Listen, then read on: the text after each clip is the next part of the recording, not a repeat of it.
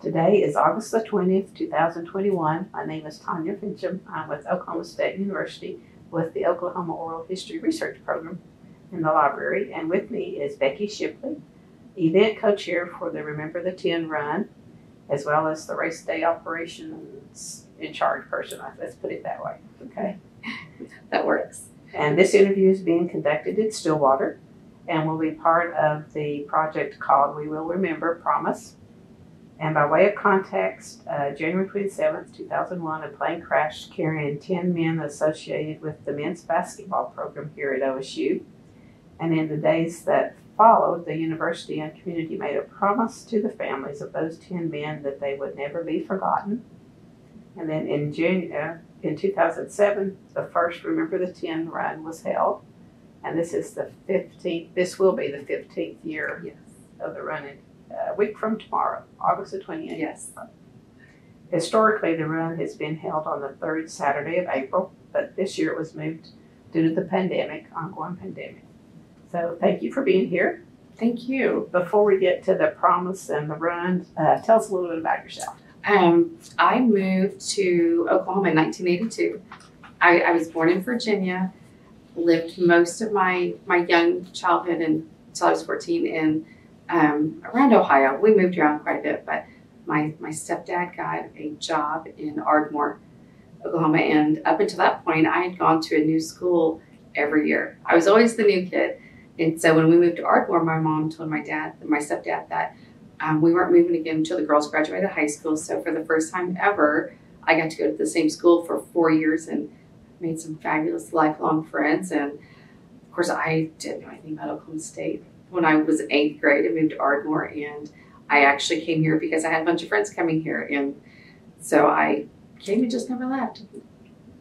So in 1986, I moved to Stillwater. So you graduated from Ardmore High School? And yes. In 1980? In 1986. And then at that point, what were your plans? What were your career goals? I was going to pursue a marketing degree, and I only made it like halfway through and got married and started a family and never finished my degree. Never too late. Exactly. So, and then I started, I stayed home with my kids for several years, and they got to where they were all in school, so I needed something else. So now I am office manager for a State Farm agent. And how long have you done that? I worked for Scott for 24 years, okay. But I have just been the office manager about the last 3 or 4. It's been a while.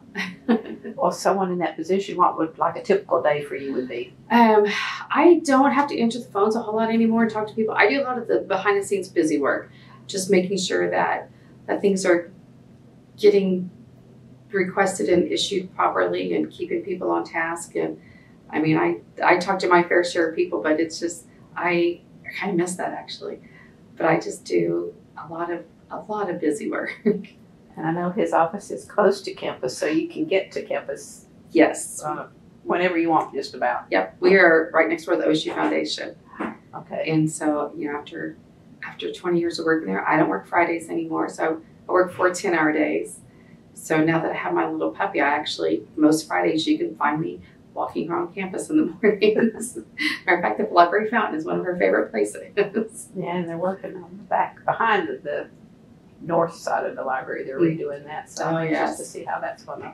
You're getting close to finishing. It seems like the whole campus is under construction. Does the dog get in the fountain? Oh, yes. Oh, yeah. We kind of time it where that's like halfway through our walk so she can jump in and cool off, and then we finish our walk. So where in Ohio did you live? It was like southwest corner, around Dayton. Okay. Around the Dayton area. Yeah, I was in Cincinnati for a little while. So oh, yeah. I had a little bit. I miss Skyline Chili. That came about after I left. But yeah, I go back. My stepmom still lives there. My dad's passed away, but my stepmom is still there. So we go there every now and then when we go to visit her. Well, I like to smell the chili, but I don't like the taste of it. But I really do like the Grater's ice cream. Have you had it? I have not. Yeah, it's great. We go to Wichita to Dillon's to get it. They carry it at that grocery store. Well, must be a good thing. It's very good. Oh, well, that's side story. Yeah. And Virginia to Ohio to Oklahoma. Yeah, my mom was born and raised in Washington, D.C. And so when I was born actually in Alexandria, Virginia, so just outside. I don't ever remember living there because, my dad was in the Army, and then he went to Japan and they came back, and I'm not even sure how they ended up in Ohio. It's just like my first recollection of where we lived. So I went from Ohio to Oklahoma, or to Ardmore, Oklahoma. Kind of a culture shock a little bit. It was because when we were in Ohio, when my mom remarried my stepdad, we lived on a dairy farm. And so we were all city girls before then. And so it was a bit of a culture shock. And then when we moved to Ardmore, back in town, I'm like, all right, I'm done with the country life. Somebody else can have the dairy. So how many siblings do you have? I have 2 sisters, one older, one younger, and they both still live in the Ardmore area. Okay. So did either one of them come to OSU? No, neither one of them did. My youngest sister is an LPN, and she got her degree. I think she did Murray State, and then my older sister owns a restaurant just outside of Ardmore. Okay. So, but all my kids were born and raised here. So, and how many children do you have? I have 3 children. Okay. And I was thinking about it, this is the first raise that none of them are going to be here to help me. So my daughter still lives here in town, but she's expecting a baby in mid-September, her 4th and final, we hope, or she hopes. And then my youngest son just moved to Boise, Idaho. Wow. And then my oldest son lives in Tulsa. He and his wife live in Tulsa. Gosh, Idaho, that's a little bit away. I know. He just moved last year. It's supposed to be pretty. I've seen pictures. It's beautiful, but it kind of hurt my mom's heart that he's 24 hours away by car. I can't just jump in a car and drive to Dallas to see him. So. Well, you came to Stillwater for college, and you got married and just decided to stay. Yeah, I married a local boy, so he was born and raised here. And then when we divorced, it was important to me that my kids stayed close to their dad. So, we co-parented great, and my kids had the best of both worlds, and we spent holidays together and birthdays, and so it is a fabulous place to raise a family. Yes. I love it here. So when you first came in '86, where did you live on campus? I lived in Bennett Hall. Okay. Before there was air conditioning. And I just remember my room was in the basement, and I'm like, I can't believe my mother left me here, was my first thought. And so I put in for a transfer. And by 3 weeks later, by the time it came through to move to Wilhelm, I'm like, I'd made so many friends. I'm like, I'll stay here if you get me out of the basement. Well, 18-year-old me hadn't known better about thought it through with the no air conditioning. I would have chosen to stay in the basement where it was much cooler. Yeah. But I moved up to the 3rd floor, and I loved it.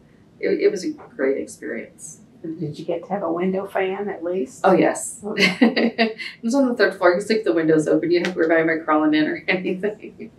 And the communal bathroom down the hall? Yes. Okay. Yeah.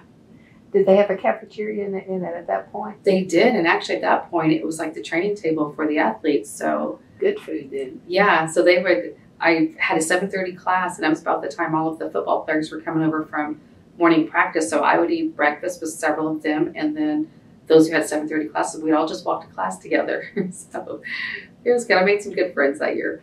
Were you a sports fan at that point? I was. I was. And still are?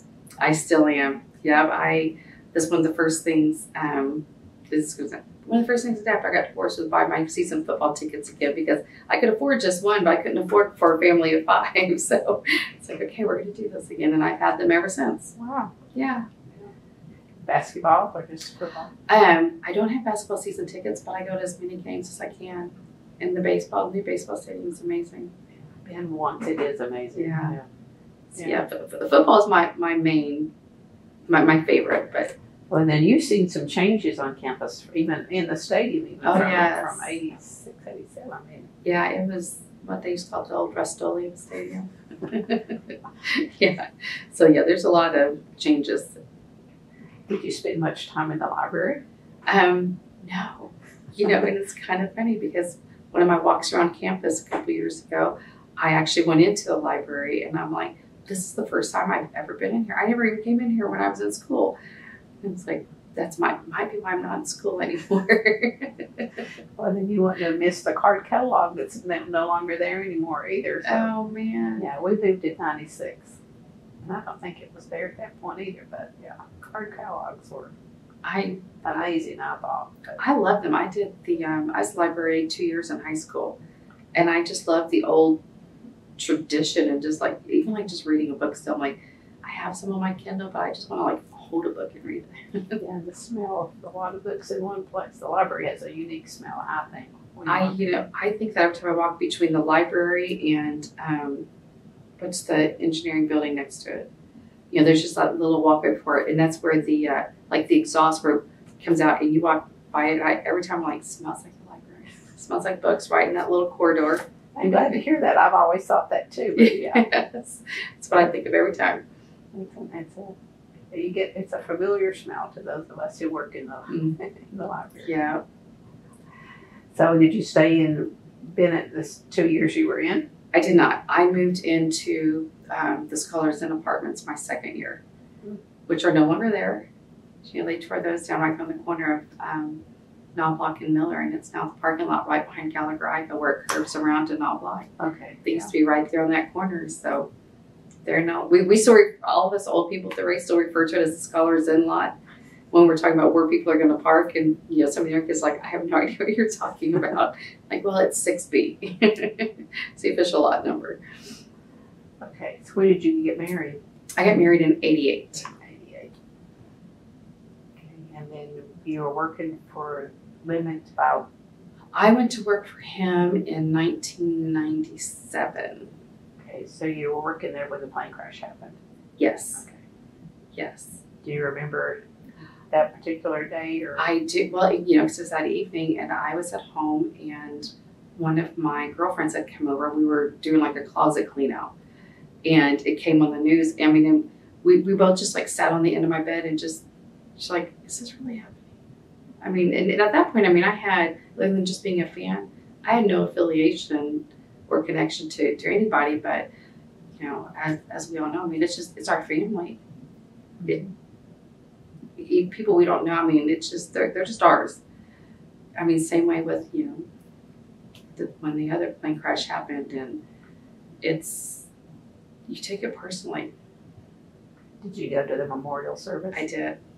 Do you remember anything about it? I remember the songs that were playing. One More Day. I remember that. I remember Harry Birdwell did an amazing job. And I remember Karen Hancock walking and holding teeny tiny little baby Andy, and it's just kind of like, man, she's never gonna remember her dad. And that was just, I mean, especially as a mom at the time, I couldn't imagine having to do that. So that's like my three really, really vivid things all these years later that still just kind of stick out to me.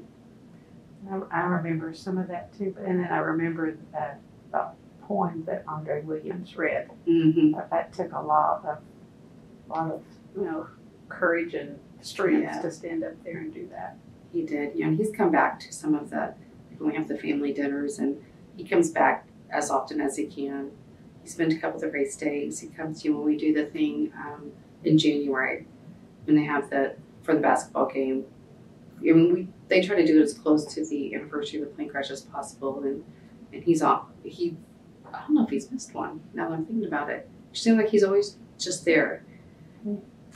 So, well, then, how did you get started with the run? I had at that time, I had kind of like quit all of my volunteer things that I had going. I mean, between my kids' PTA, and then I had been active in the Junior Service League. And so it'd been about 6 months or a year, and I needed a new service project. And a friend of mine, at the time I was a moderator on an OSU message board, on one of the sports boards. And one of the other moderators on it said, hey, I've got the perfect thing for you. He said it involves the two things you love the most, volunteering and OSU sports. And so he said, there's this meeting. He's like, it's just kind of an information meeting, just kind of like, can we do this kind of thing? And so it was in the Oak Club in Gallagher. And I knew Matthew Sheets was the only person I knew there, the one who told me about it. And at that time, I was also working for the OSU wrestling camps, and I was doing all of their like applications and registrations. And so I kind of got like, this is one thing I think I can do. I can do the registrations for the race, and I had no idea what I was getting into. But you know, it was just, there was probably 50, 75 people at that meeting, and we're all just kind of like, you know, what's everybody's strengths and weaknesses, and do you think you can do this or this or this, and kind of, do we really think we can pull this off? And it was interesting. So from the very beginning, I mean, you were there from the very first race? From the very first race, Wow. very first meeting, and it just kind of evolved into what it is now. I mean, the first race, like I said, we had no idea what we were doing. And so the registration part was easy for me because I kind of had a grasp on how to do that. But at that point, we would like collect things from businesses and people to put in the race packets because we thought that that's what you were supposed to do. And it was exhausting trying to stuff all of those bags and the t-shirts and this or that. And that first race, we were up because we did registration in the main lobby of Gallagher. And we were there until probably 2 a.m. making these race day bags for people to pick up the next day that had in the meal. We were up at 6 o'clock getting things ready for the race. And I mean, we were hoping for a couple hundred people, and we had over 800 the first race. And a friend of mine that worked in our office for a while, she had volunteered as well that year. And we kind of looked at each other when the gun went off to start the race, and went, we actually did it. I mean, this thing, it's like, whatever happens, happens now. There's no more fires to put out. It's like, this is going to happen.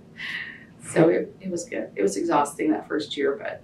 And you decided to do it a second time. A second time, and a third time, and a fourth time. And we have such an amazing core group of people right now that have just, and a lot of them have been involved since the very beginning. Jason, I think, was a course marshal the first year.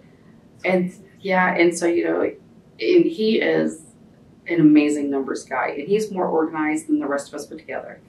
And so I am thrilled with the transformation that his role in the race has taken on, because he just kind of like, he keeps us all on track.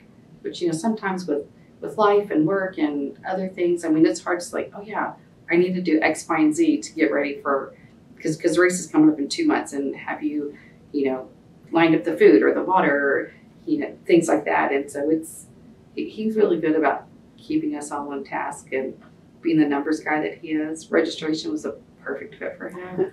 And he has it down to, it runs so efficiently, better than we could have ever dreamed at that first or even second race. It's just kind of like, I gladly turn that over to him. And so it was hard for me those, you know, second, third, fourth years, because, you know, the first year everybody did everything, and it was exhausting.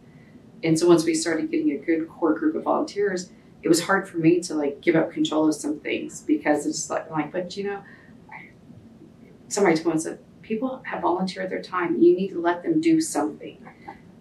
Deal. And so I've just gradually taken, I feel like my role is about this big now, and it used to be this big, and I'm okay with it. So what do you do now? I do a lot of stuff leading up to race day. I design our t-shirts and get those printed. Like the race day operations, I always tell people, you know, tell everybody else, you get people here and I'll have something for them to do. So, you know, I get the finish line area set up and organized with the food and the water. We have the OSU Health Services will usually come and volunteer towards the finish line, so we'll get them set up the medical tent. You're getting the porta potties lined up, which, you know, is one of those things you don't think about it, but you got to do those things. And I coordinate with the City of Stillwater and OSU PD as far as getting, you know, we have to get a special events permit to have the race, and then we have to work with the OSU and Stillwater PD as far as closing down streets and the street department to cone off streets and pick things up behind the runners. And so I do all of that. Make all those phone calls and arrangements. But, you know, and again, it's kind of the same system every year, so it doesn't seem difficult to me anymore.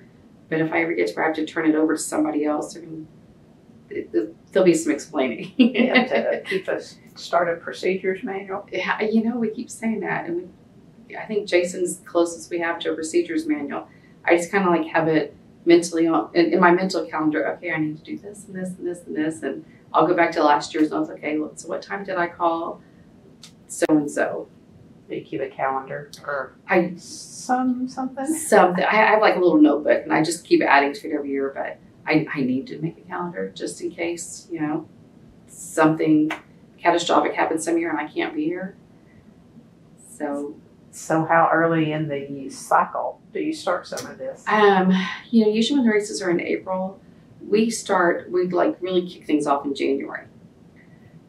And it's only 4 months ahead of time, but it's one of those things where we have done it so often, we kind of know that the time frame of everything. Mm-hmm. And so we try to have like the special events permits lined up and certified, you know, 6 to 8 weeks ahead of time, because we have to make sure that there's no road construction that would, you know, hinder our race route, which we've kept it the same for many, many years now. Thank goodness.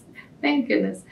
But then like Sean McCabe is our race director, and he has been from the very beginning, and he does an amazing job, and he's just kind of quiet behind the scenes, but he has worked to get it certified with the U.S. Track and Field, so that I tell people all the time, if you're one of those people that needs like points or whatever they do to run marathons, we're a qualifier for that.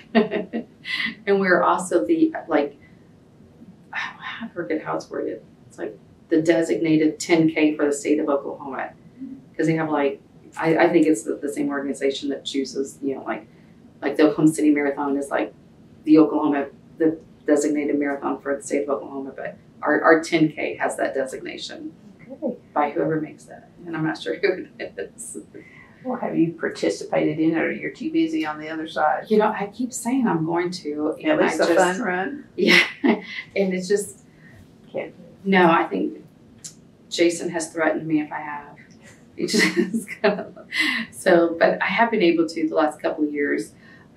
Charles Cameron works at the OOHRP Foundation, and he's one of those people that, he's so good and willing to help that if I felt we were underutilizing him and I didn't want him to leave. And so I get everything lined up as far as, you know, the food and everything. But on race day, I turn the finish line and set up stuff all over to him. So he's kind of, you know, we kind of put everything in the same place every year, but he's in charge of if there's an issue, a timing or something like that. And I have the luxury then to just get on a golf cart and drive around and check out other parts of the race course and cheer people on, and which is, I don't even do it like the last couple of years, because I've just kind of been stuck at the finish and running around, and it's nice. So when you say set up the finish line, what does that entail? Well, we have a timing company that comes out of Kansas, and they actually, both of them, used to run cross country here with Sean McCabe. Sean also ran cross country here. And so it's Manhattan, I think it's Manhattan Racing Company. So they come and set the big finish line with the banner and everything, the timing mats. But then we set up, we use bike racks. So we basically make corrals to kind of guide people where we want them to go once they cross the finish line. We have volunteers there to give them medals and water, and we've got the medical tent right there. And then, you know, in that area, we also have the food, which Roger Fry at, it's not home, or it's Homeland now. It was Food Pyramid before, and before that is Albertsons. But they donate all of our game day snacks. Mm. So they work together with some of their vendors, and then they order the bananas. And Stillwater Medical Center donates a good portion of our water now. And so we've got that set up at the finish line with, you know, the cold water and the snacks. And so we get that all set up, and the awards area is all things that have to be set up and ready by 7:30 on race day. Have a microphone, I suppose, so you need electricity. Yeah, the stuff we do right there at Gallagher, we can plug in to, but we use a generator down towards the start line, and then the finish line, they use a generator because we'll have music playing at the finish line, and usually we have somebody, Nate Diegelman's done for the last couple of years, and he's so fun. But we'll give him a microphone at the finish line, and they have a computer set up there, so it'll show what somebody's bib number is and who it is, and so he can call somebody by name and cheer them on when they're finishing, and, you know, yell out their name as they cross the finish line. So That personal touch. Yes, it's a lot of fun, and he loves it. And Pistol Pete's around for some photo ops. Yeah, Pistol Pete he's there before the race, and then usually he's there for some towards the like the early finishers.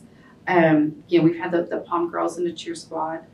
The basketball team comes out. They usually will participate. That the coaches and runners.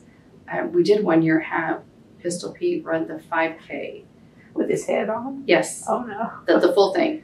Oh. And so I'm like, man, if he can do it, surely I can walk it or something. So somebody asked me the other day, like, well, did he run the whole thing? And I said, well, he finished. I don't know if he ran the whole thing, but he finished. He may have needed the medical tent afterwards. Exactly. What has been so much? Have people actually made use of the medical tent? I mean, we've only had like one incident, like in an early race where it was like a medical emergency type thing. Other than that, it's just like blisters or sick to their stomach, or they tripped and cut their ankle, or it's just really, really minor. Or no twisted ankles or broken arms. Exactly. Huh? So, but we have, we tell our volunteers that are stationed on the course, if you see somebody in medical distress, we can't remove them from the course, so we have to call 911. They have to send an ambulance out. But if you see someone in medical distress and they're not going to stop, just call us, because we're going to send somebody out to check on them. But that's why the health services folks will look for that at the finish line too, as people finish. Like, especially when it's been hotter on some years, and this year with it being in August, we're really vigilant about checking for heat issues as people are finishing. Especially older people. Some of those younger people will just they'll push and push and push until they're about to collapse, and I'm like, it's not worth it. Yeah. Have you looked at the 10-day forecast? I don't know what it's supposed to be next Saturday. Hot. I think the low that morning is like 69. Oh, so. And then I think the high's gonna be in the 90s somewhere. So. It's finished by 10:30. Yeah. The 5K kicks off at 8:30. So. It shouldn't be too horrible. No, this is hopefully the humidity won't be bad. That's the awfulest part. Yeah. Yes. We've only had 1 year where it poured. We've been blessed with great weather. And it was 3 or 4 years ago, and it rained and rained and rained. And so we were kind of, it's the first one we had to come up with like a contingency plan. And so we visited with athletics, like what is your guideline if it rains? And I didn't know this until then, that there's all these sirens around campus. And if there's a lightning strike within 8 miles, it's almost like an air horn type thing out by the sports fields and everything. So, if you hear that, then you have to pause for 30 minutes. Well, with us, as long as there was no lightning within 8 miles when the race started, we've just told people, if you hear this, this is what will happen if you hear it on campus. And at that point, you're responsible for your own safety. You can stop. You can finish, you can run through it, but once the race starts, you have to pay attention for yourself. And I don't think we ever had any lightning that year, but it was the same day they had a junior day event going on in Gallagher. And so everybody wanted to park as close as they could. And of course, my favorite spot is right on the corner of Athletic and Knobloch, where they come down and make the turn to go to the finish line, because that's where all the good competition kicks in. Like the 10-year-old kid's going to outrun dad, and everybody's afterburners kick on that corner. And we were in like this much water standing there. It was pitiful. Probably funny in some ways too. Yeah, we had more people show up. A lot of people had registered, but we had more people who actually showed up and ran that day than I was anticipating, because I thought, oh, people are going to. And it's probably one of my favorite races, just because we had, all of our volunteers still showed up. Most of the runners still showed up. I'm like, those are the people who are coming out because they're going to help keep the promise. Yeah. They care, I guess. Yes. Yeah. And, there were so many the families, so many of them are there on race day. And if you don't know who they are, they just kind of mix in. But it's a great day. And they are amazing about, telling our volunteers how much they appreciate them coming out and helping and celebrating the lives of their loved ones. I've seen some pictures where it would have like team, Team Hancock or team whatever they. A lot of them do nice touch. family shirts, and so they'll design those on their own. And it's always fun to see what they come up with.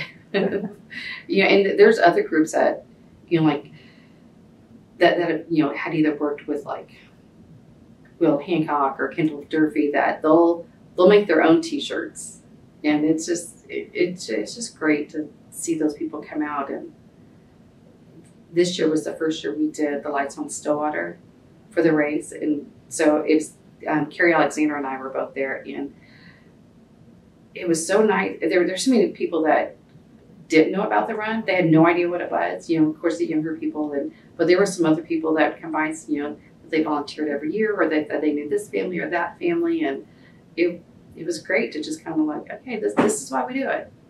15 years. When they first started, did they imagine it would be still going 15 years later? Or is it year by year thing? I did, because I thought, oh my gosh, too much. It was a lot of work, but it just kind of all fell in place, and the more we did it, kind of snowballed, and the people who would help us just wanted to keep helping us, and it's like, okay, well, we can do this. So, you know, we don't have an anticipated end date, like we're going to just only do this for 20 years, and so as long as it's still working and people are still willing to come out, we'll just keep doing it. Well, was it becoming a fundraiser in the thoughts at that point, or just a way of celebrating? We always knew that we would. No, it was always kind of a fundraiser. It was just a matter of who we're going to give our funds to. Okay. Is what. And so, I mean, University Counseling Services was kind of an easy pick for us, because, you know, Dr. Burks was telling me that when the plane crash happened, the material they had to hand out on campus was just like, we literally just had to like copy things on colored paper and just hand it out to people. She's like, we didn't have any resources. And so, you know, and they were such an integral part of keeping the rest of us together, you know, on campus and the team. And so, you know, with our donation to them every year, they've been able to, you know, increase their library and some of their biofeedback stuff, and get counselors specifically certified in grief counseling. And so it was just kind of a no-brainer for us to get this is what we're going to do. And it just, it's good for the community. It's good for the university. And it's just, it helps everyone. Well, do you know how you decided on the $20,000, the amount? I think it's what we could afford. Okay, so that's fair enough. But no, I really don't. I mean, that's more of a Jason Poe number question, but because, you know, we put all of our money goes through the OOHRP Foundation, and we set it up because we wanted to do the pick and match, which we finally, you know, were able to complete the requirements for that. But we just thought, you know, if we can't do anything else every year, we want to do a quality event. We don't care if we make money, because we're giving it all back. But it was important to us to remember the why we were doing it. And, you know, if we only have, you know, 100 people sign up, well, we're going to set up a race for those 100 people, because it's just, it's important that we just continue to keep the promise. And there's, you know, so many young kids on campus now that weren't even born when that happened. When you think about that's true. Mm-hmm. Yeah. Incoming freshmen for sure. Yeah. Mm-hmm. And so it was, that's part of the fun free for me the other night on the lights on Stillwater, is we could educate so many young people about, well, do you know what we are and what we're doing? And a lot of them were like, no. I'm like, I just need 20 seconds of your time. And then you go on to the next booth. So that we're about that as much as anything, just keeping it fresh in everybody's minds. And then do you do, I don't think you do, but I'll ask anyway, the next plane crash, the 2011, did we add that group to your? We had something on our T-shirts for them that year, and we discussed it, and they kind of do, they have like a golf tournament, they kind of do their own thing. Okay. And it was one of those things to where, I mean, we're obviously, we're very mindful and respectful and mournful of that, but we just made the decision to just stay true to our original our original 10, which is kind of sad. It's like, you know, we're getting too well versed on how to handle tragedy around here. Yes, and then the homecoming parade came along too. Yeah. Did that change any of the things that you were doing? You know, that year we were a little more diligent at intersections, and we had a little bit more, you know, police coverage at those type of things, and we worked, you know, more with our volunteers on, you know, if you see anything. I mean, obviously we don't want you to, like, you can't stop moving the car, but you know, just pay attention to your surroundings and the people, and that was another year where we, you know, added another memorial thing onto our race T-shirts. So it was, I told Jason once, man, I was like, man, I'm getting tired of adding orange ribbons to our shirts. Do you have a shirt from all 15 races? I do not. You know, I mean, through the years, it just kind of, I think it would be interesting to see. Yeah, I mean, I can probably find a picture of all of them, but well, that would work too, I guess. It's, you know, I mean, and one of the things we learned, you know, earlier we were going more like cost effective, and you know, the runners would have white T-shirts, and then we would try to do a different color for the volunteers just so they would stand out in the crowd. And you know, a couple of years, they give me a lot of grief because I think one year I did a blue shirt, maybe a yellow for the volunteers, and everybody's like, "What in the world?"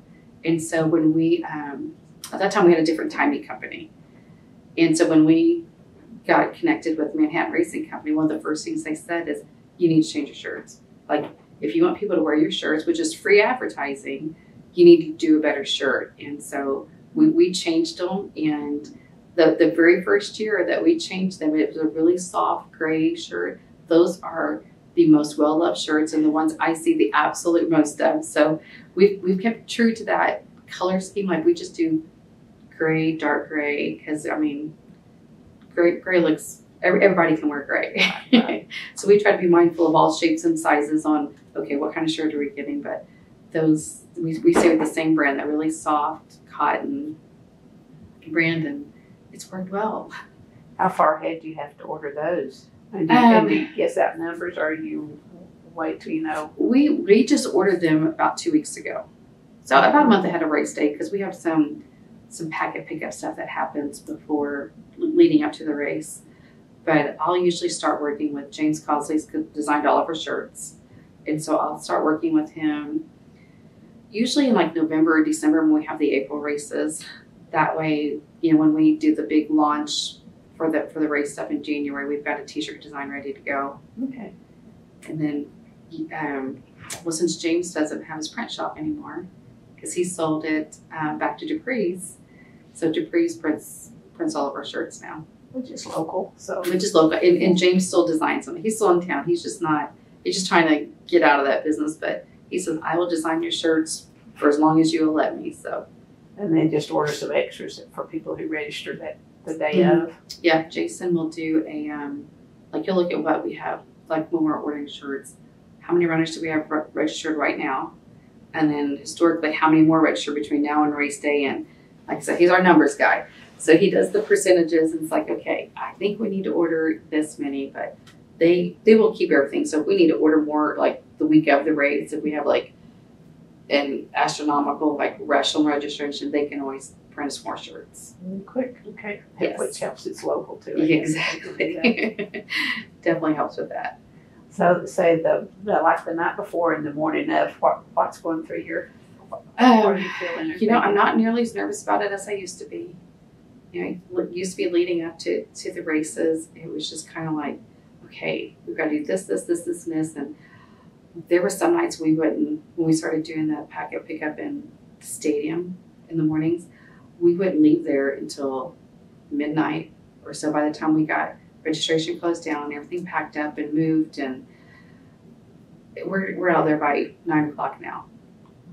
So, because so night before the race, the day before, I'll say the day before, because we start packet pickup and registration at 1 o'clock, and it goes till 8. But Jason gets that all set up in there with it. We have a lot of volunteers that will come.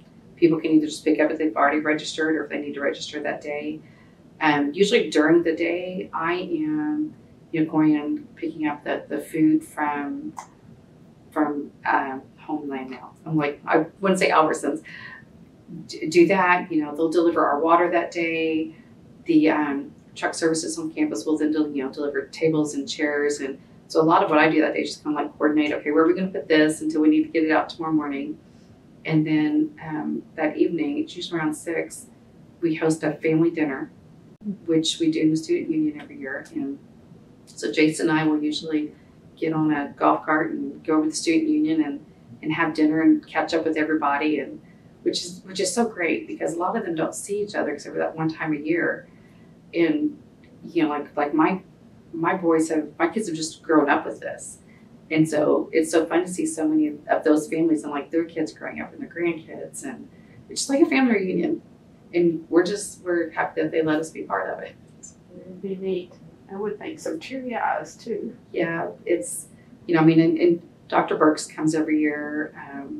There's several like non-family people that are family, and we obviously include in that.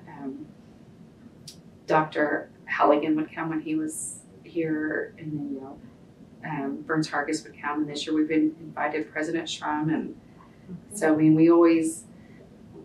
It's important to us that they always know that no matter who's in charge, that they're still part of this, even if they're brand new into the fold. So how much longer do you think you'll do? A couple of years ago, I was like, I don't know, but because life just gets so busy, and it's just kind of like I don't ever want to not do a good job at it. And there's some years I've just been so overwhelmed with everything else. It's like, okay, maybe this is my last year, and then. But then you'll go to that family dinner in January and start having meetings. And you're like, no, I can do this. And honestly, my part now is it's not that hard. It's not that hard. So you got it down to a science. Exactly. Yeah. So any hiccups?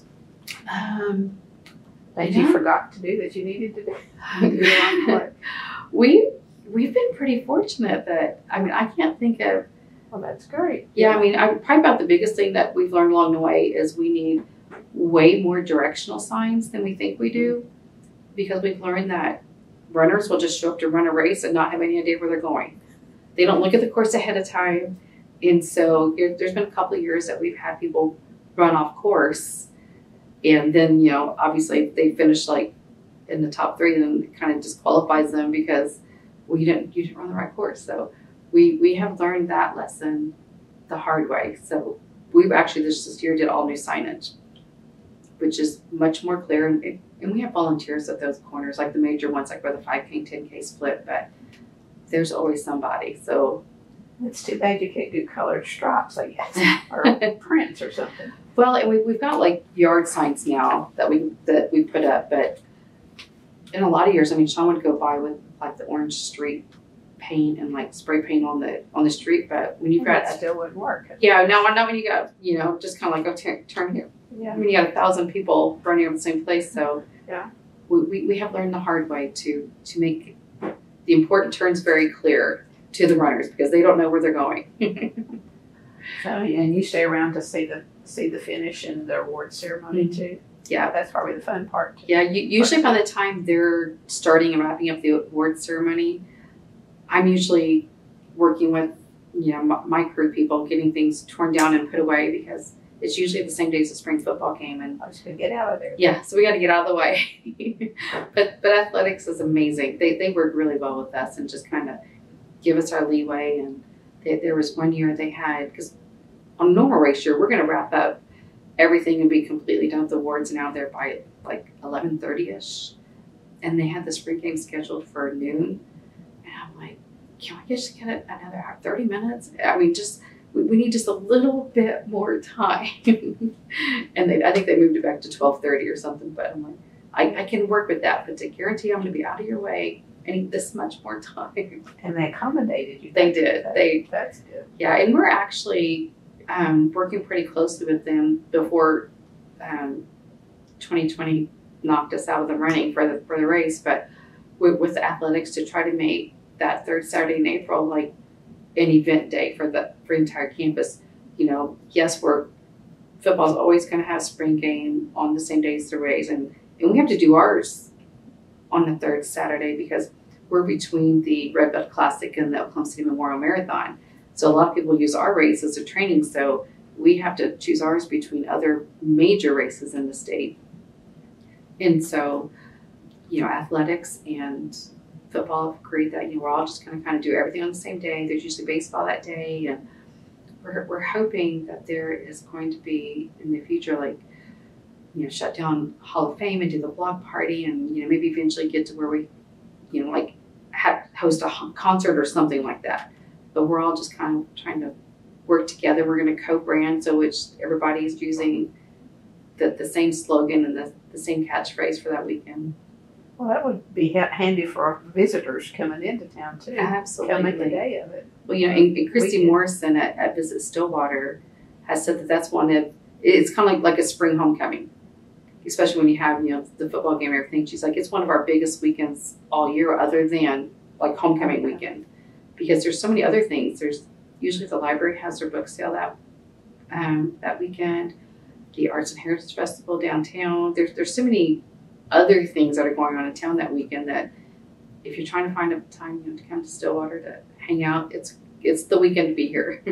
You wonder if they chose those dates because of the race? I think it just kind of like, I don't think so. I think that like the one downtown, the Arts Festival has always been on that weekend because they're kind of like us. They have to schedule theirs between like, the Oklahoma City Arts Festival, and so they have to schedule theirs around other big events in the state like that. We're just fortunate that we all have the same weekend. Yeah, well, hopefully it's going back to April this next year. That is our plan. Everything goes as planned. That is our plan. Had it changed? I mean, it's virtual last year, hybrid this year, I guess. Yeah, well, we introduced the virtual race the year before that, or a couple years before that. Okay. Because people had asked for that option, and it's nothing we'd ever done. And so we'd already had, a few people already doing that. And so then last year, when we had to go all virtual, it was easy for us because we already had a plan for it. And so that, going forward, we'll always offer the virtual race and the in-person race. So you have someone that's really good at technology to handle that sort of internet, or that would be a Jason. It would be Jason. Okay. Yep, Jason. I didn't ask him that. Okay. Yeah, Jason handles all of our registration. So if you and he does the Facebook, and then for social media, I mean, I do the Twitter part, and my youngest son just recently set us up an Instagram account because that's what Stephen Howard in the athletic department told us that the young people are going to look at Instagram. You need an Instagram. So I've kind of inherited our Instagram account as well. And I think Jason must just sit at home on a Sunday and like schedule all the Facebook posts for that week, because I'll just see them just pop up and I'm like, how do you have time to do this in the middle of the day? It's like, I don't have time to do that with my day job. Most people wouldn't, but yes. So you get efficient at it after a while too, I guess. Yeah, I mean, we kind of kid each other. Like one year, I'm like, okay, I think I can do this better than you. Like, I think I can make the Twitter better than your Facebook. And he's like, really? So how long have you been co-chairs from the get-go? Well, not the first year. So I mean, the second year is when I stepped into a co-chair position. And then, because I mean, at that point I was like doing registration and the operation stuff and the t-shirts and just kind of like, whoa. And so then, when Jason took on registration, and just, he is such an amazing asset. I mean, not only to us, but on campus and to his friends and family. I mean, he is just one of the kindest, most giving people I know. It's like, oh, I want to be like Jason when I grow up. And organized. He said spreadsheets. He is ridiculously organized. And you need someone like that. We do, because I'm not that. I mean, I kind of like keep a running tally going in my head. I'm just kind of like, I need this, and this, and I'll make myself a note, and then I'll put it on my phone to remind me. And Jason's like, by the way, according to my sheet, have you done this, this, and this? And I'm like, yes. Yes, I just didn't tell you I did it. So did you touch base by phone, or just, once a week or once a day? We I mean, and Jason and I have become really good friends I have some of the most amazing friends that I've met because of this. And Jason's one of them. And so I rarely lose touch with Jason, even if it is like in the race off season. I mean, we're touching base pretty frequently. Just, you know, an email here or there, or a text, or, you know, like with the t-shirt designs, because we do those far ahead of time. And it used to be I would like come up with the initial design and pick a couple of color options, and then I would send out to everybody on the steering committee. And it just got to where it's like, okay, we're no.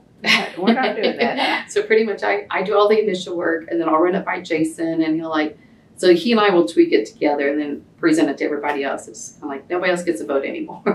Oh, how often does the planning team meet here, like during the year, for like once the race is over until the next one? You know, once the race is over, of course this year will be a little different, but we'll meet again in January. It's when we'll have like our first. Okay. We usually have like one big meeting right at the beginning, kind of like, you know, what worked last year, what didn't work. Do we need to? And Jason sends out a survey to all of our runners after the fact, just like, hey, you know, good, bad, and different. We just need to know what you like. What do you think we need to improve on? What would you like to see changed? And so we'll go for all of that and just kind of get the ball rolling. But this year, all of our meetings were by Zoom. We didn't do any in-person meetings, and those actually worked really well, because with the exception of Jason and I and a couple of others, we've got some of our core group lives in Tulsa, Oklahoma City, and it's just hard to get everybody together. Saves time. Mm-hmm. It does. So it's my preference moving forward that we do that if I get a vote. So you get some of this, you get time at work to do some of this, a little bit of this? Oh, yeah. Yeah, no, Scott is amazing at work, because he's all about community projects, and he's always been involved in several things. I mean, and so, yeah, if I need to leave for a meeting or leave early or whatever, it's just, I don't even ask him. It's kind of like when my kids were little. I mean, we're so family oriented. It's like, you know, if I need to bring them to work with me for a day, or if I need to leave early because somebody's sick, it's probably one of the easiest jobs as far as flexibility that I've had. So no regrets coming to Stillwater then? No. In 96? No regrets. Have you been to the site in Colorado? I have. I went once. There's a couple of gals that I sat with our season tickets together with football, and we were meeting a whole nother group when Colorado was still in the Big 12, and we were going to the game in Colorado. And my youngest son, who's Gabe at the time? He's 26 now. He was like 12. And I only remember this because we drove out there, and so it was just the four of us. We drove halfway, got a room, and he would not sleep in the same bed with me, because we just got one room with two beds, and he's like, I'm too old for that. I'm like, whatever. So I'm glad I went once, but I don't know if I want to go again, because I haven't been yet. It was very cold that day, but it's like the closer we would get to it, it was just it was very somber. And it might have just been because it was so cold and windy, and you get out there and it's just just howling cold winds. But it was one of those things where we didn't plan it that way. But the four of us, it's like nobody talked. The closer we got, and then, you know, once we finally got back in the car, we were probably a good 20 minutes away before anybody's like, okay. But it was, it's very impactful. If you get a chance to go, I recommend going once, and I was the same way with the Oklahoma City Memorial down there. I went once, and I'm glad I went, but I don't think I want to go again. Me too. I feel you. Yeah. Yeah. So for next year, it'll be full speed ahead. we're hoping. Come January, so we won't have much of a break. No, but that's okay. So were you on the committee when they decided to do the scholarships? When they started trying to do that? Yeah, and again, Jason set all that up because I mean, with his, he does a lot of that through his job anyway. So it was easy for him to like put the scholarship packet together and the wording and how it's supposed to be. And so, you know, on the scholarship committee, we'll have, you know, one family member. Karen Hancock usually does it. Somebody from the OSU Foundation, somebody from our race committee, Susie Burks. Did she do it? I didn't do it last year because I was out of town when we had to have the deadline. But So the last 4 or 5 years, I have been the one from the race that represents the race, and it's. So you get to read all of them. I do get to, and it's interesting. So some of these young people's like goals and ambitions, and what led them to go into that field. And sometimes I'm sad we only have 10 to give away, so I just kind of like have my own little system. I have them electronically. I print them all off because I want to make notes on everything, and I'll make 3 piles: yes, no, and maybe. So I'll have my definite 2 or 3 yeses. So I'll move those aside, and then I'll start going back through the maybes. And man, when it gets down to where you only have one more left for a yes vote, and you've got to go through 10 of them, then you're just like, okay, so how nitpicky do I need to get? Did they give us everything we asked for? Did they answer the questions? And I hate cutting people out. Was it initially 10? 10 from the get-go? Mm-hmm. It's always been 10 $1,000 scholarships.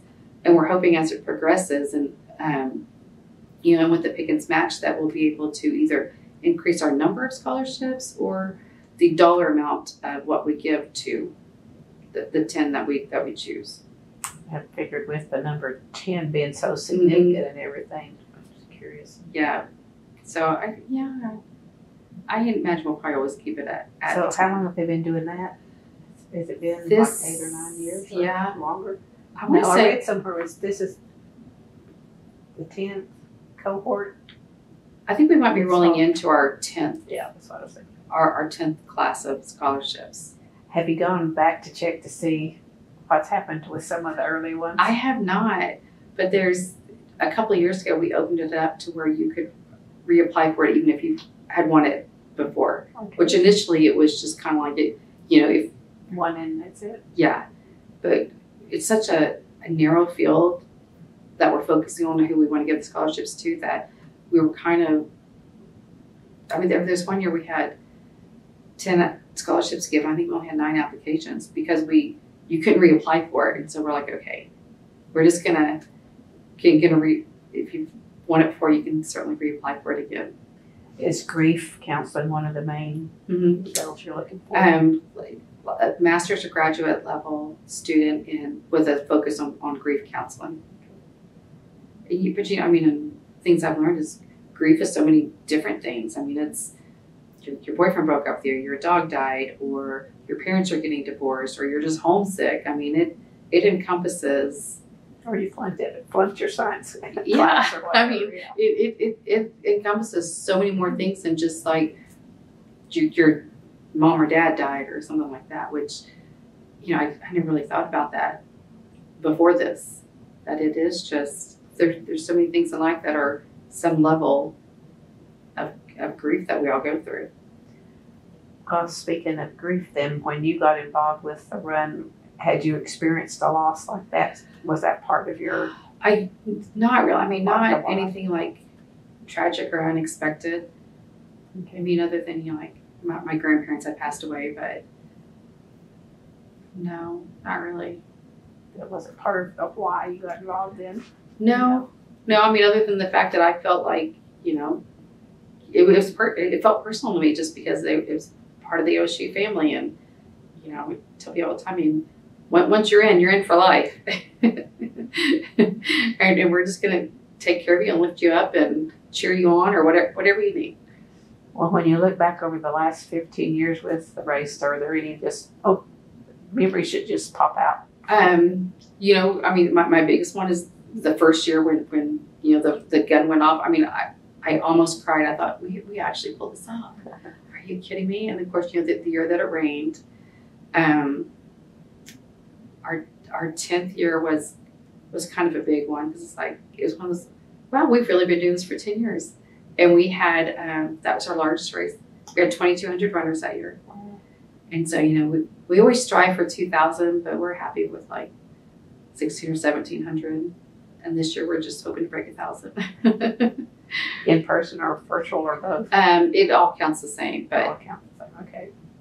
I think last year, on years that we haven't had, or that we've had the in-person race and the virtual race, we'll have probably 50 to 100 people that do the virtual race. Of course, last year everybody did, and which is kind of sad because we had our memorial T-shirt last year for Eddie Sutton, and so we contacted and visited with the Sutton family about can we use his signature on the shirt because this year he got into the Hall of Fame, so we included all of that. So we had the same signatures on the basketball court was on the bottom of our shirts, and we put that Naismith Basketball Hall of Fame class of 2020 because it was important to us that we remembered that because he'd passed away, and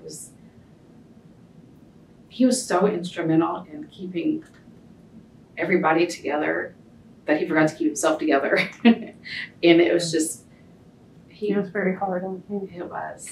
It was, and God bless him, he would come back every year. He'd be there on race day, and he never wanted it to be about him.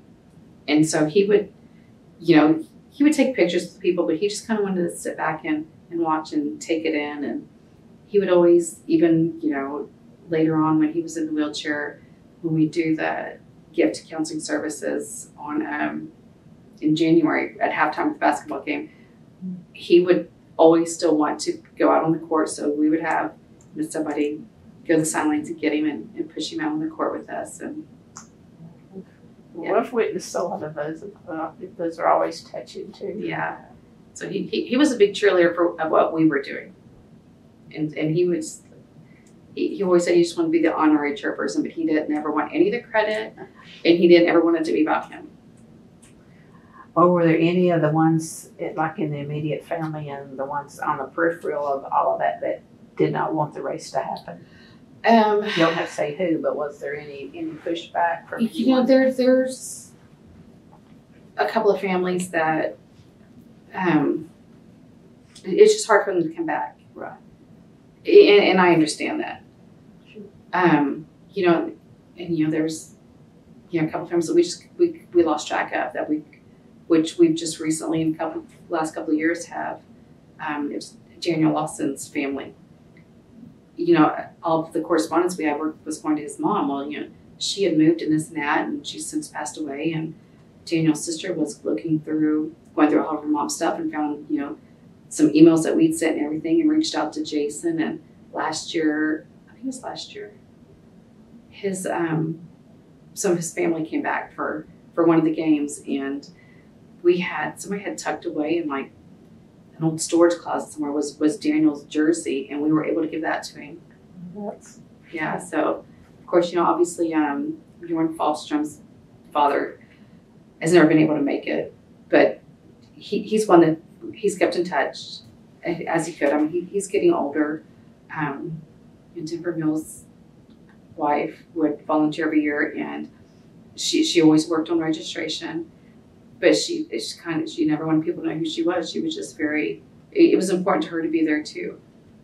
And so things like that are just, it's why we do it. Did she ever run to participate in it? No. Well, Karen, I know they said Karen does, so. Yeah, in like the Weiberg families, and a lot of them will, Pat Noyes, I mean, a lot of them will make their own T-shirts, and and some of them just want to like be there and participate and just kind of take it all in. Day of celebration. Yeah. I think it's nice that it's still going on. I can't imagine being at the very first one and thinking, okay, well, what's the measured stick? How many do we have to have in order to want to do it a second time? Mm-hmm. Well, yeah, I mean, and we probably would have just done it no matter how many, because that first year we learned that we had the family, the support of all of those families too. Okay. Because I mean, at that point, it was 5 years after the plane crash when we first started planning it, and nothing had really been done. We told them we were going to promise that we were going to forget and we were going to keep the promise, but at that point we had the memorial inside the Gallagher.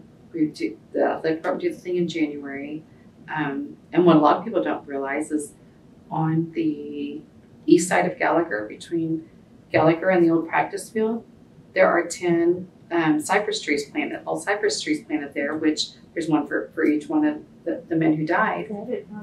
And so I actually found that on, I think it was maybe the Orange Connection app. because, you know, my favorite place to walk is on campus. A lot of people go to Bearmore Lake. I'm going to go to campus.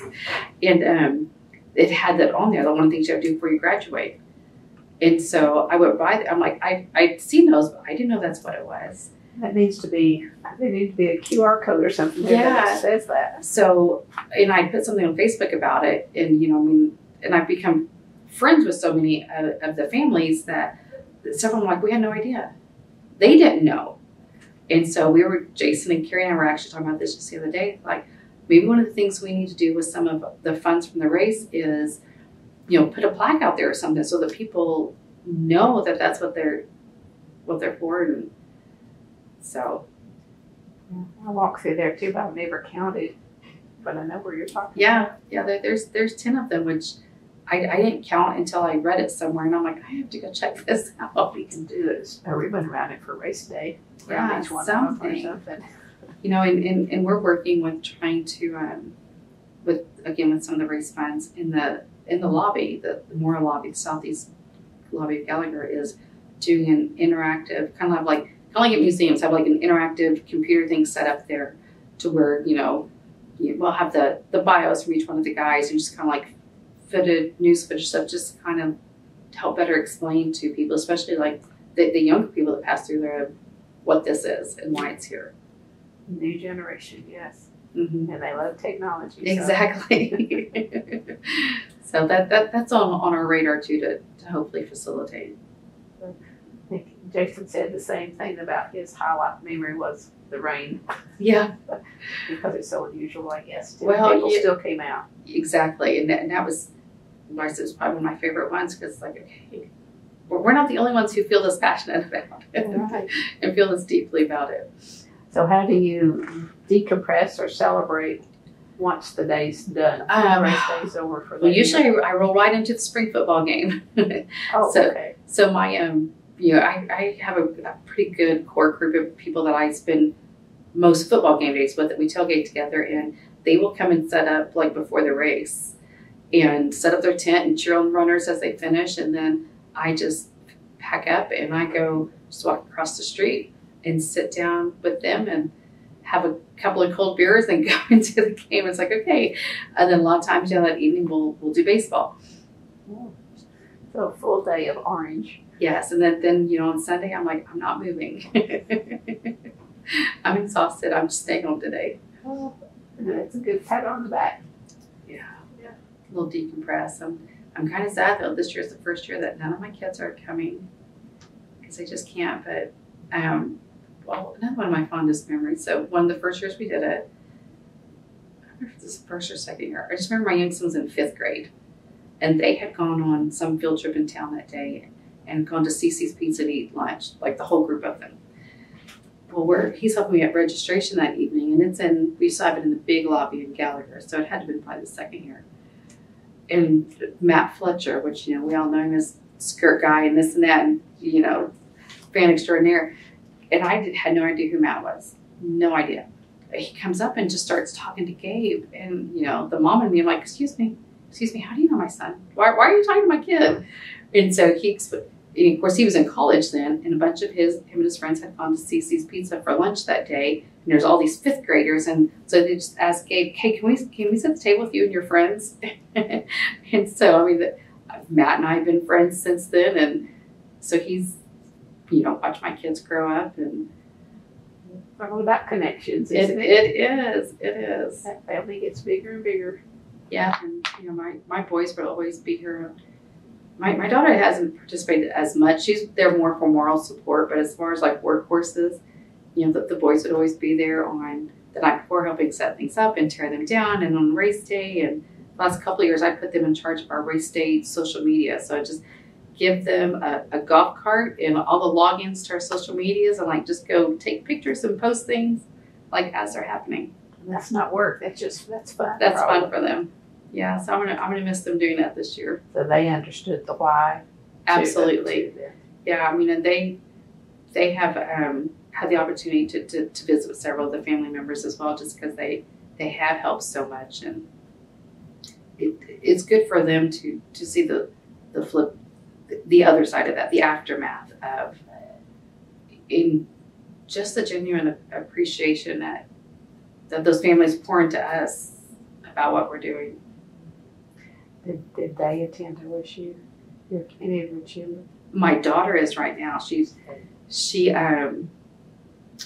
about 31 now, but she didn't start until she just finished halfway through her junior year, but she's taking a semester off to have a baby.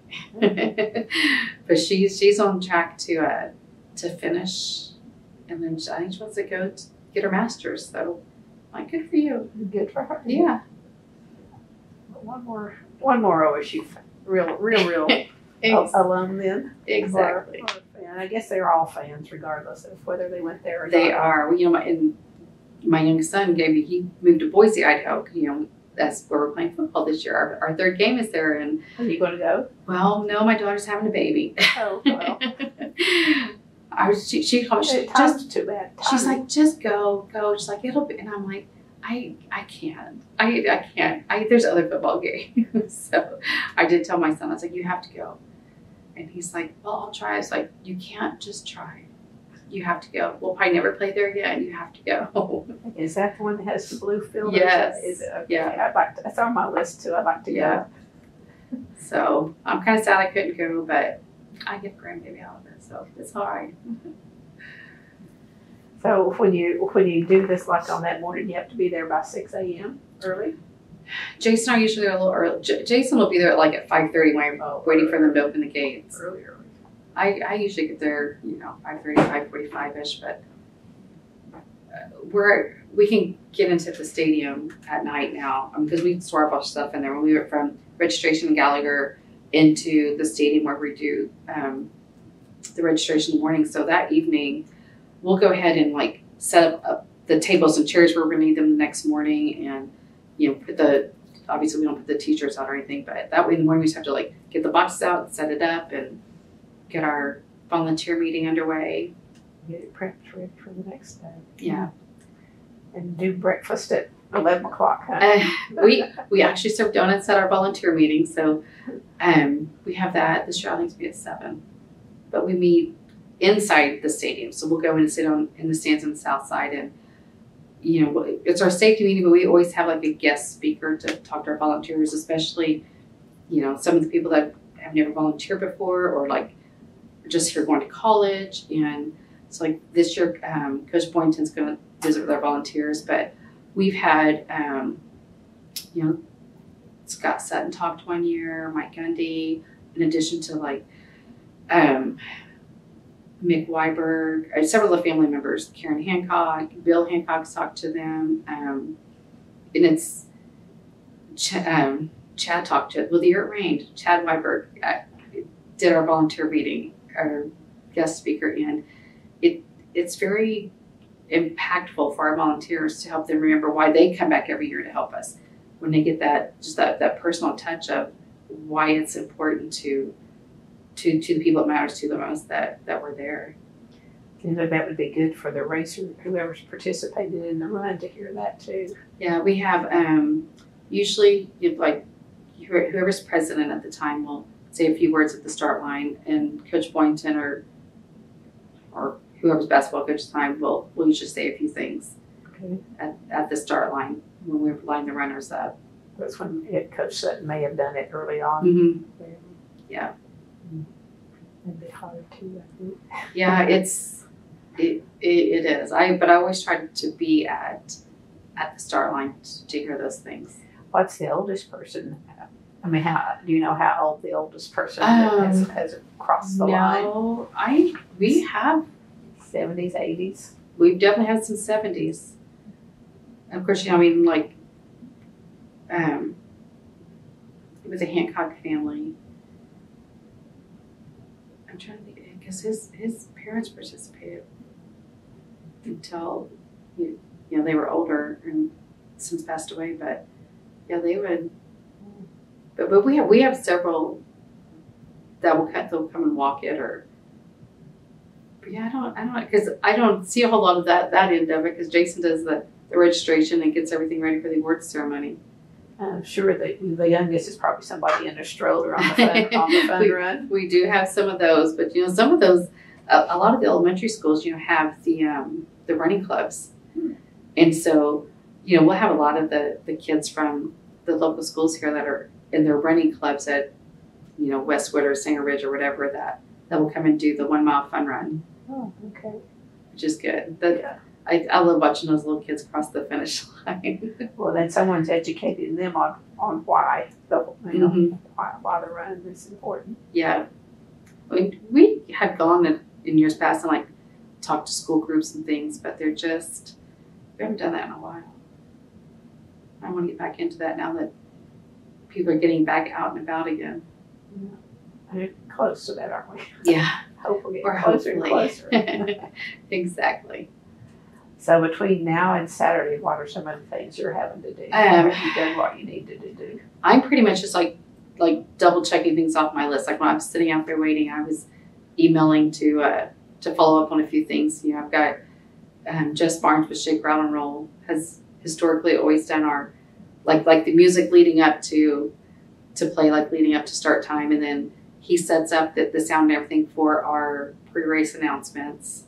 And so I was just double checking with him. Hey, by the way, just want to make sure we're still good to go. And things like I just remembered last night, I forgot to touch base with On Cue about, because they always donate the ice, which a good friend of mine's one, and he's like, you don't have to ask me months ahead because I'll forget. So he's like, just ask me the week before. Okay. But then I'll double check with Roger Fry at Homeland as far as reminding him, race day Saturday, because he'll order the bananas ahead of time, and so I'll just be double checking to make sure everybody's still on track to show up. And bananas for what, 800 or 1,000 people? That's a lot of bananas. Yeah, and I mean we've got volunteers that do our food table every year, and so they'll cut them. Usually we'll cut them in half. Okay, wow. Go a little further then, and not everyone wants one. Exactly, and so in the ones that are left over, a lot of times we will take them to the fire department, or the unopened box of snacks we take back to the grocery store, and then they donate it to our Daily Bread or somewhere like that. But if we have water left over, we'll deliver a lot of that to the fire stations, because they're well into summer and wildfire season, and we know that it will be used. So besides bananas and granola bars, what would be some of the other, or is that basically it? It kind of varies from year to year. Like this year, I think he sent me pictures some Cheez-It crackers. I mean, you want kind of carb things. So we do a lot of like the Nutri-Grain bars and the Velveeta cookies and things like that. Just things that are just quick and easy for people to grab. Most popular would probably be granola. Well, I don't know. I was thinking. That's usually what I have for breakfast on race day. I might get a donut if I have time at the volunteer meeting, but other than that, I'm just grabbing something off the snack table as I go by. Okay. So you're not going to be that engulfed with it for this year, this next week, so you'll have a little bit of, you got it under control. Yeah, and the registration and packet pickup, I'll go to the ones in Stillwater, which we have one tomorrow at Iron Mike Brewery. We'll be there from 1 to 6, and I'll pop in and help with that some, but it's one of those things where we have people who volunteer to do that, and that's the only thing they do all year to help, and I just have to let them do it. Yeah. Delegate with style, huh? I just show up for moral support. Well, you earned that position too, and you do have to share a little bit. Yeah, and it's fun for me to just on race day, just to see the race happen. Even though I don't usually get too far away from the finish line, it's good to be able to just get out to cheer people on and visit and just see the fruits of our labor. So is the finish line and the start line the same line? No, but they're close. So we start on Duck Street. On Duck. We start on Duck. Okay. Between Miller and Matthew. Okay. And then it curves around onto Hall of Fame.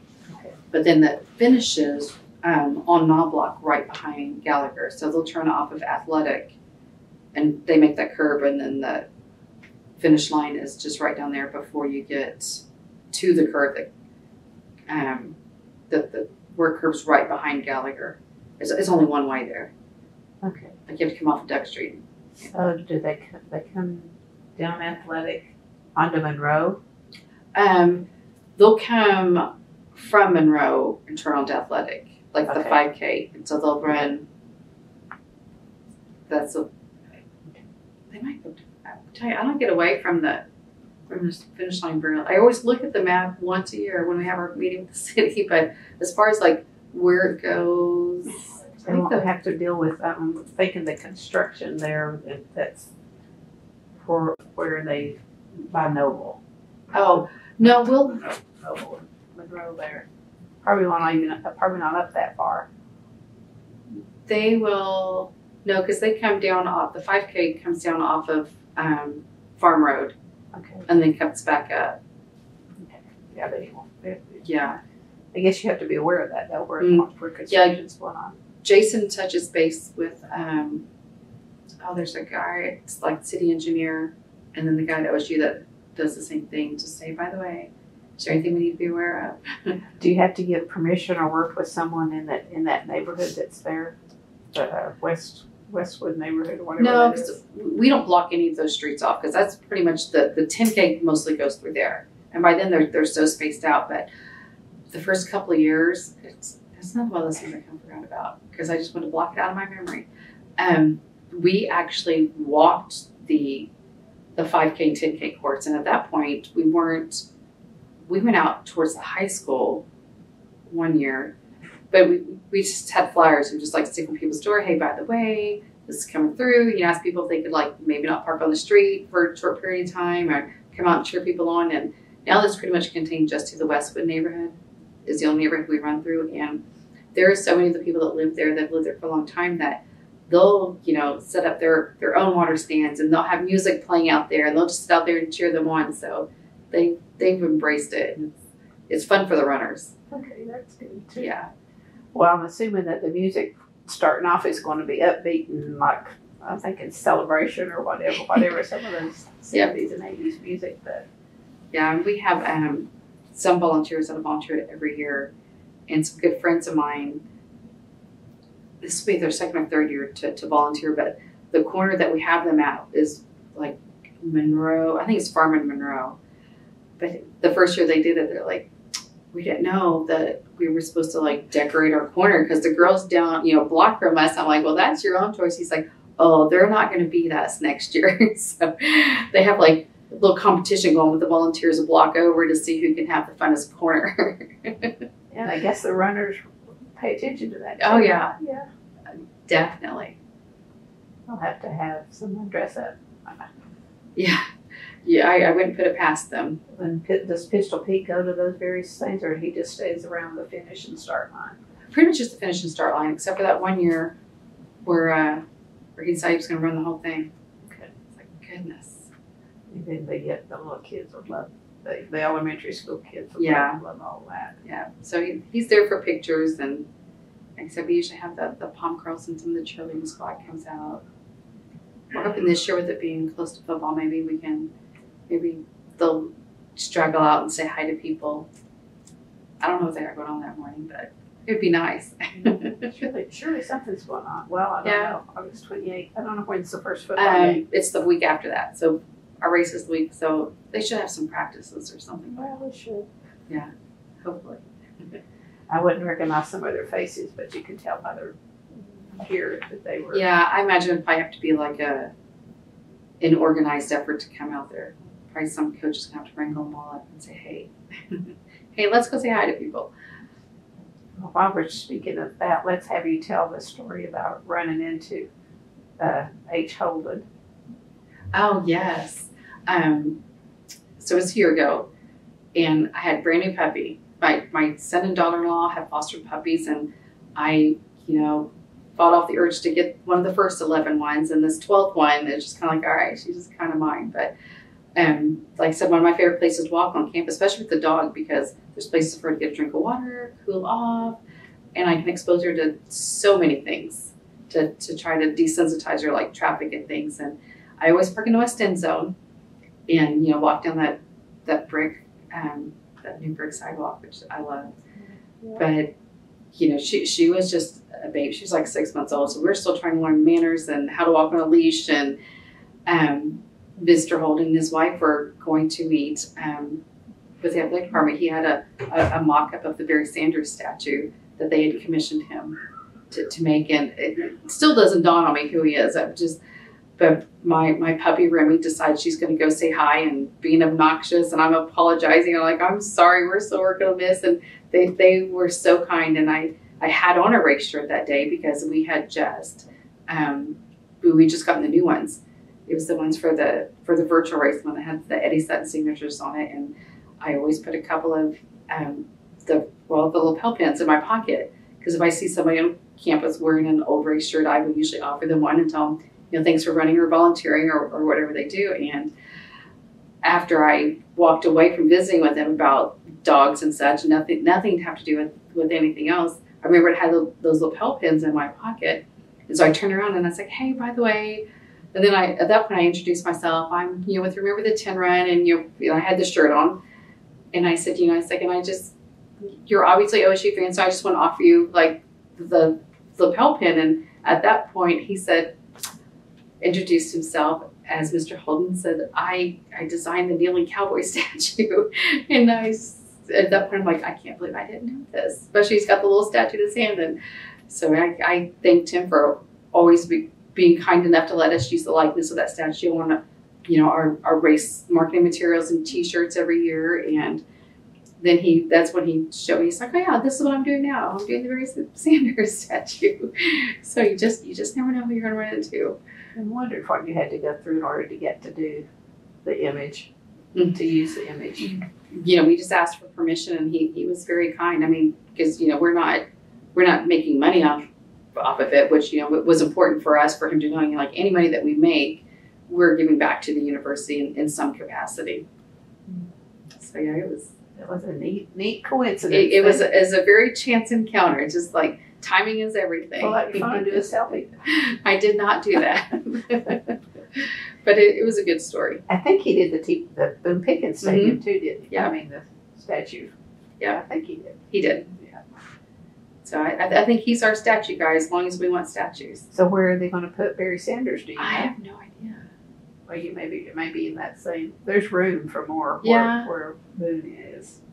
It seems like it'd be, especially if they're doing the football likenesses, it seemed like a good place to put them. Yeah. But we'll see.